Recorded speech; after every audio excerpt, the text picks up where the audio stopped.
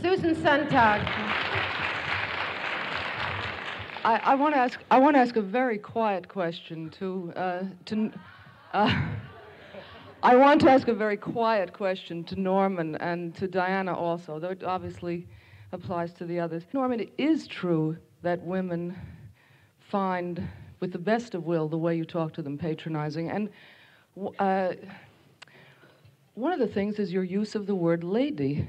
When you, and this is what I want to ask Diana, when you said, Diana Trilling, foremost lady literary critic, if I were Diana, I wouldn't like to be introduced that way, and I would like to know how Diana feels about it. I don't like being called a lady writer, Norman. I know it seems like gallantry to you, but it doesn't feel right to us. It's a little better to be called a woman writer. I don't know why, but you know words count. We're all writers, we know that. Well, how about a woman doctor, a woman lawyer?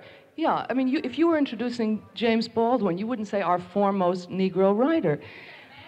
And we certainly wouldn't say a man writer, and so on. And a lot of it. A gentleman writer. Susan, no, I really Susan, ask you this, Susan, not in an Paris argumentative is worth spirit. a mass. I will never use the word lady again in public.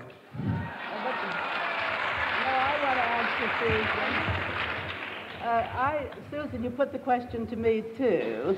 I don't like it, and I recognize the point you're making very well. But sometimes I think that it's like saying lady runner or lady high jumper or something of that kind. Within the culture, it has that peculiarity, doesn't it? And so I permit it on that basis. I don't really like it. I think you ought to object to. Cynthia. At least he didn't say a housewife who writes.